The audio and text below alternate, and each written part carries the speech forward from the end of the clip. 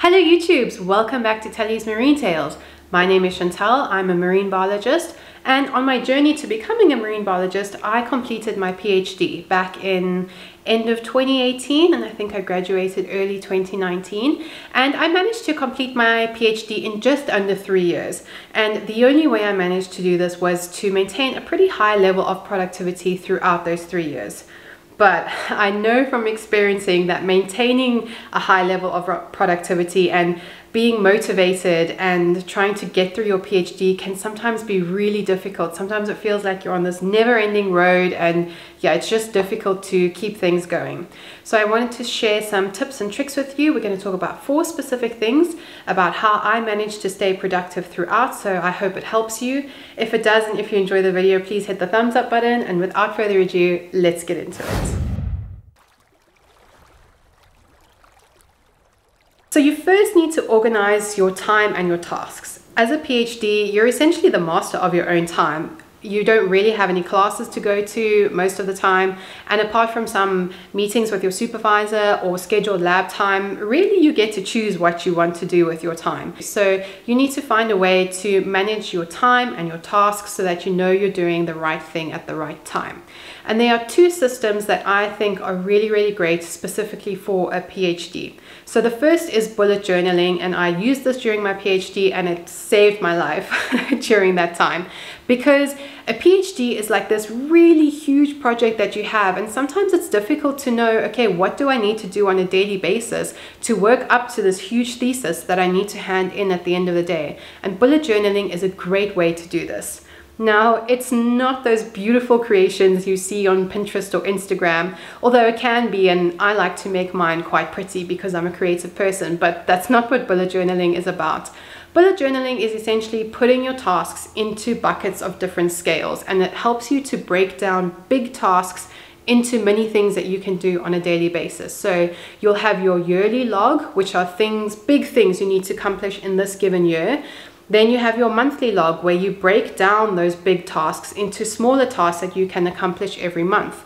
And then you further break that down into your weekly or your daily log, which is what I need to accomplish today or this week to work up to those monthly tasks, to work up to that big annual task.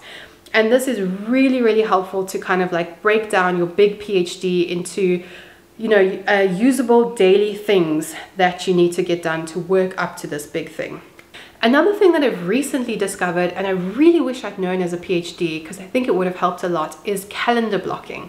So now, okay, you have these set of tasks that you know you need to accomplish in a given week, but I found recently that because I have so much on my plate, I have so many different things, you know, if I struggle to sit down and just focus on one thing because I'll do a little bit of that, and then I'll do a little bit of this, and then I'll do a little bit of that. But if I calendar block and I set a time to my tasks, that helps me to keep on track with what I need to do at a certain time. It's essentially breaking your day down into blocks of time and then filling those blocks of time with specific tasks. So you know, okay, for the next 3 hours, I'm sitting down and I'm analyzing this data, or I'm writing this part of my chapter. And it really helps with setting intention, because you sit down and you know that's what you're going to do. So you like kind of get your brain focused in that area. And I found it really helpful in terms of just like sitting down, focusing, getting my work done. So yeah, I think bullet journaling is great to figure out what tasks you need to do. Calendar blocking is really useful to like manage your time. But if there's anything else, another system that you use, or you think, hang on, this isn't for me, there's like tons of other systems out there that you can use. So go do a bit of research, find what works for you, but you really need to find a way where you can organize and manage your time and your tasks. So now you've got your organizational system down, you've got your note-taking app, you've got your task manager, you are sorted, you sit down at your desk and you think to yourself, I really don't feel like doing this today. And that's okay. You are going to have times in your PhD where you really don't feel motivated. It's a marathon, it's not a sprint. There are going to be certain times where you don't feel motivated and you aren't productive. But you do need to find ways to get yourself out of that slump and to keep yourself motivated. And you just need to find out what works for you. So perhaps, most of the time your schedule is quite flexible. So perhaps you like to work slightly more during the week so that you can take a Friday afternoon off. Maybe you do something like the Pomodoro technique where you work for 25 minutes and then you have a 5-minute break. And in those 5 minutes, you do something that like revs your engines, whether it's a sweet or run around your garden quickly or watch 5 minutes of a YouTube video, just something to like keep you going throughout the day. And really you have to maintain a work-life balance. I mean, sometimes there's this weird culture in PhD programs where you like have to be the last person in the lab, and the person who works the most is the best, and there's like this weird competitive environment where people just think they need to work all the time. That is really not healthy for most people. Maybe you love to be in the lab all the time. Good for you. I'm definitely not like that. I need a work-life balance, because as much as you're doing a PhD because you love it and it's a topic you're interested in, at least I hope so, otherwise what are you doing a PhD for? But you are not your PhD. Like, there are other aspects to you and you need to indulge in those other aspects. Maybe it's binge watching Netflix on a Sunday. Maybe it's going for a hike and doing something outdoors, spending time with friends and family. You have to maintain a work-life balance and know that you are more than your PhD. You can take a step back from it, do other things with your life, so that when you come back to work on a Monday morning, you're fresh, you're motivated, you're ready to go. So yeah, again, find what works for you, find a way to stay motivated, but also be kind to yourself during those times where you're really, really not feeling motivated. Okay, we're chugging along nicely. We've got our organization system sorted. We've got our motivation. We are ready to work. We are being productive on our PhD. How do we make sure we stay on the right track? How do we make sure we stay productive? That is to reduce distractions. Now, the one thing we've learned in this world of email, social media, notifications, instant messaging is that our focus and attention is precious, and it can break like that.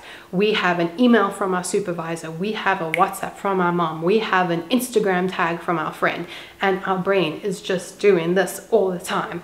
And that is not how you get a PhD done, because you really need to sit and you need to focus and you need to be attentive to the work that you're doing at that time. You need to get into that like deep work groove zone where you're focused on the task that you're doing. That's the only way you're going to produce your PhD at the end of the way, because you need to be innovative. You're at the forefront of your scientific research field, or perhaps you are writing something incredible in the humanities side of things. Like, a PhD is a monumental task that is required of your brain, and so you need to make sure that you are giving your brain the best chance to like get into that deep workflow, so you can make sure you're doing the work and you're focusing.